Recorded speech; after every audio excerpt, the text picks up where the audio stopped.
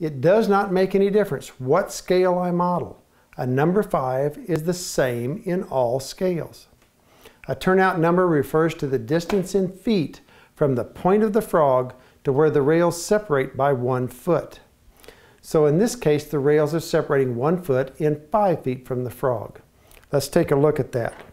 I know that I want to put a turnout, and I can turn it upside down. It doesn't matter, it's the same either way. At that point, that's my frog, and I've already made a tick mark here. I'm going to measure down 5 feet along my center line here for my straight track and make a mark. And at that point then, I'm going to come perpendicular, 1 foot out. That's my mark where I'm 1 foot away. Turn out of the way. And we'll lay out the line for that turnout. And I'll mark that in. Now I usually mark these with a pencil, and then I'll come back later and use a magic marker. Just to make sure this is a checks and balances, I'm going to take my template that I made. This one matches the 5 and 1, and my lines are right on the money.